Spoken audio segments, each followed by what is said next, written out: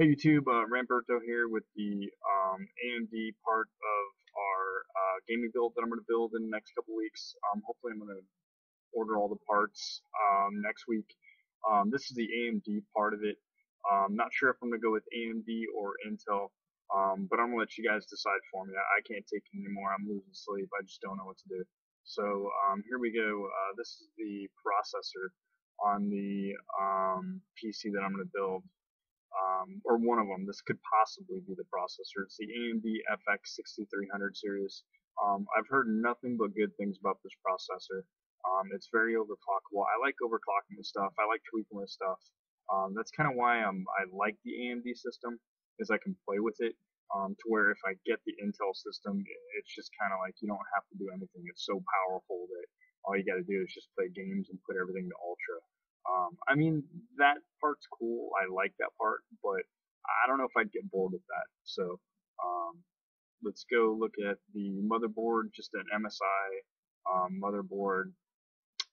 Supports 1600 megahertz RAM. The drive, it's just a drive, just load Windows on. The graphics card is the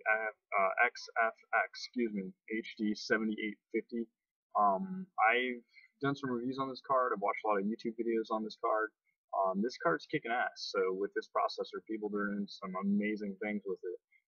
Again, I don't want to get in this situation to where, in a couple years, I'm just kicking myself in the butt. But if I have to build a new PC in a couple years, hey, I don't mind. Give me something to do. I just not sure if I want to spend $900, on a PC. That's going to last me, yeah, granted it's going to last me, 5 years, 6 years, 7 years maybe.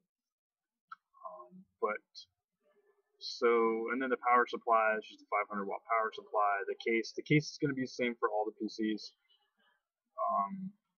All this stuff's going to be the same. So we'll go over to the Intel section and we'll do that. Hey YouTube, Ram-Berto back for the second part of the video. This is the Intel build. This is option 2 that we're going to go with.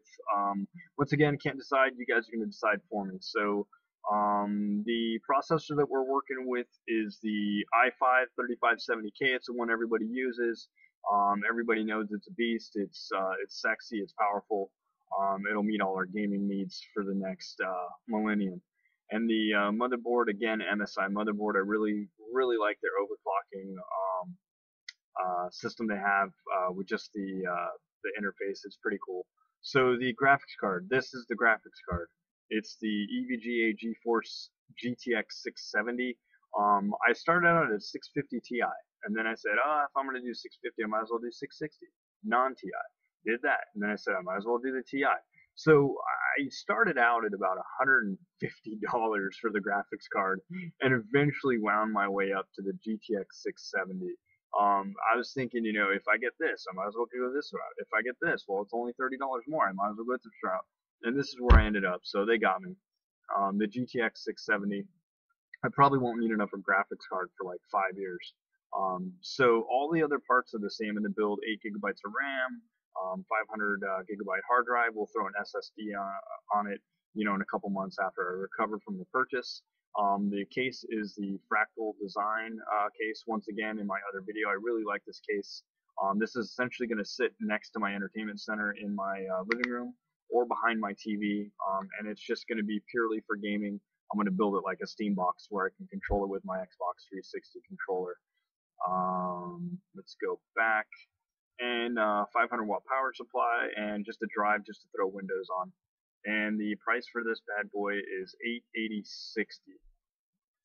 The other price for our build was a little over $600. I didn't get to that part, so if you guys want to replay it and go back, you can. So if you guys can decide for me, this is the dilemma.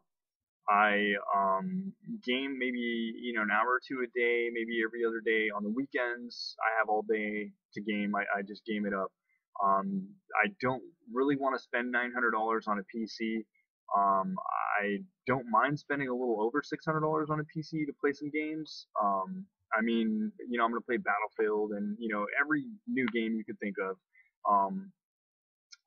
The only reason I want to get the i5 is just in case I get back into Flight Simulator. I used to play Flight Simulator years ago. I was going to flight school to get my pilot's license, so I was really into it.